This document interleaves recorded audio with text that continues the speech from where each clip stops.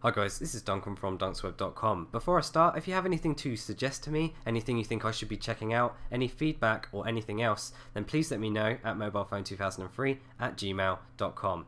Okay, so this is going to be a review of Growl, but it's not going to be Growl for OS X. You can actually get Growl for Windows. It's a system-wide notification tool. I currently have mine running in the system tray, and I'm just going to walk you through it. So you can see we have Growl running. You can start it at login. You can mute the sounds.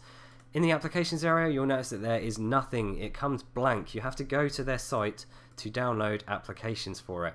Notice that these are all standard ones you'd expect with a notification tool. You've got Firefox feeds, Google Reader, Google Wave, Facebook, iTunes, you've even got uTorrent, things like that. So it's definitely worth checking out, but notice that each one, as I hover over them, they're all from different websites. So any of these websites could go down. So if I was to suggest anything to them, I'd have a central place where you can actually download these just in case any of these decide to go down.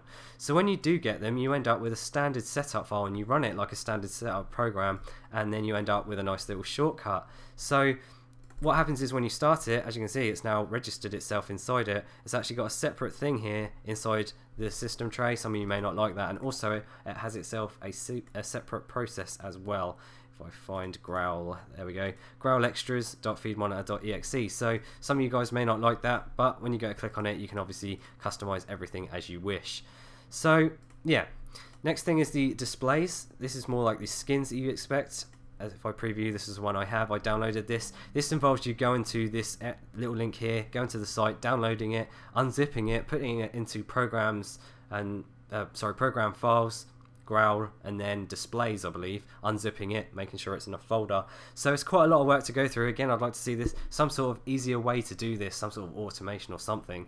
And I've noticed that it has find and install additional displays, yet it doesn't on this page have find and install applications. So that is another thing I'd like to do, maybe a bit of feedback there for the people at Growl. One thing I really like about this in the network area is that you can forward notifications to other things, not just computers here. If you click the plus thing, you can actually notify another computer, which will then in turn have to subscribe to notifications, or you can forward it to an iPhone, as you can see here. Oops. You can also do it to Twitter, and you can do it to an email account. So if you're away from your computer and you want to know as soon as something finishes downloading or something on Firefox or something like that, then you can simply connect to a Twitter, set up an account with it, and you can find out on your phone while you are away. So that's pretty cool stuff.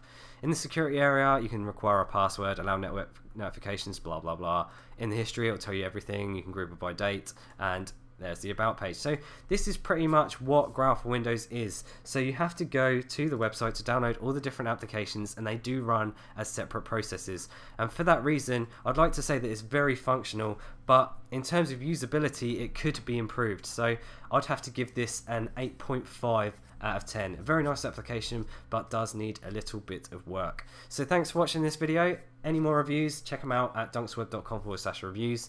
Subscribe if you like my videos, and thanks again.